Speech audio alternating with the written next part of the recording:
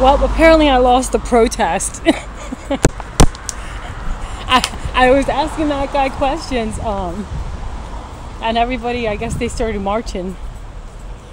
The overall summary is that people were pretty fucking pissed off, of course. That's to be expected. Richard Soto has been put in charge of being the spokesperson for the family of the deceased. So, yeah.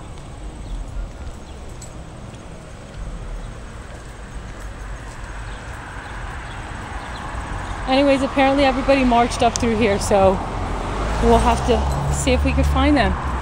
If not, I guess we'll be organizing something over the internet through social media, and I am probably going to try to get a hold of the mother